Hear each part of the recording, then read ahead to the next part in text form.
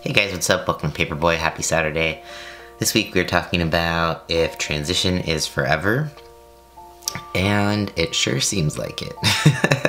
I don't know that it depends on what kind of transition. Are we talking medically or mentally or emotionally? Medically, for me, I see an endpoint whenever I'm done with alloplasty. Of course, it's not just one stage, so I still have a bit of my medical transition to go, and also, of course, I'm always going to have to take testosterone.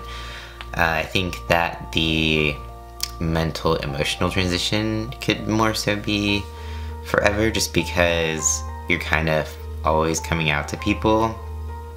I mean, if you choose, like if you're not stealth or yeah, I mean, it's always going to be a thing, especially if you're going to the doctor and you have to talk about medical history or things like that. And for me, I know mentally, emotionally, I'm still kind of catching up to my physical changes, and I'm still living in an area where I was known pre-transition, so I still feel like I'm transitioning. And when I meet new people, I feel like it's like another stage in transition, because these people don't know my past.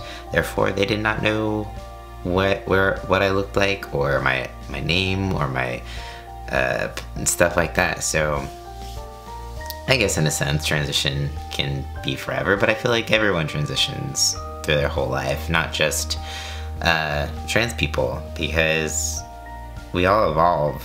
We don't all believe the same thing we did when we were 5 years old. We don't think the same or look the same, so sure, a transition, I'd say, could be forever. So yeah, that's it.